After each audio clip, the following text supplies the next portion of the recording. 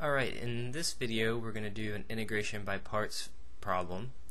And again, recall that the integration by parts formula says if you integrate u dv, that equals uv minus the integral of v du.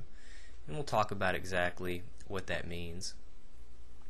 So the idea is you're starting with the left side of this integral. We're going to label something to be u and we're going to label something to be dv.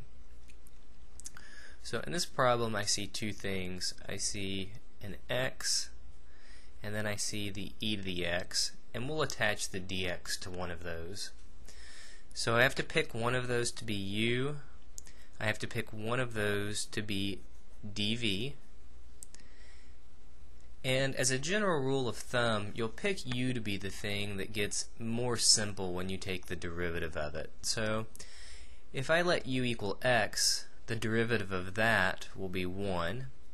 If I let u be e to the x, the derivative of that is just e to the x, which really doesn't get any better. So I'm going to let u equal x, and then from that I'll get that du equals 1 dx. Okay, I'm going to pick dv to be, well, the rest of the problem, e to the x dx.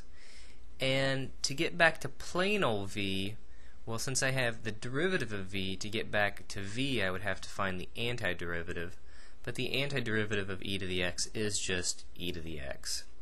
And on these problems you don't have to worry about the plus c on this part.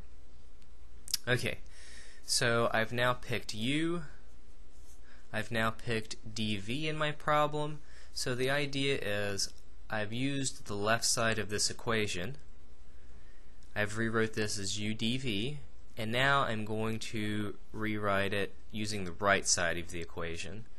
So it says you take whatever u is, in this case x, you multiply that by v, which in this case is e to the x, and then it says from that we subtract away the integral of v, okay, that's e to the x, times du.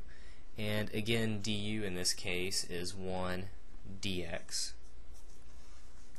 So the idea in general is hopefully you've basically turned one integration problem into a new integration problem.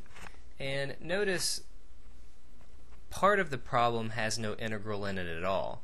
So you're done with that part of it. Hopefully the new thing that you have left that you still have to integrate has somehow gotten better than what you originally started with. If you're getting something more complicated, chances are you picked the wrong u and the wrong dv. But in this case I can certainly integrate e to the x. So my x e to the x from the first part just drops right down, minus, and now I find the antiderivative of e to the x, which is just e to the x.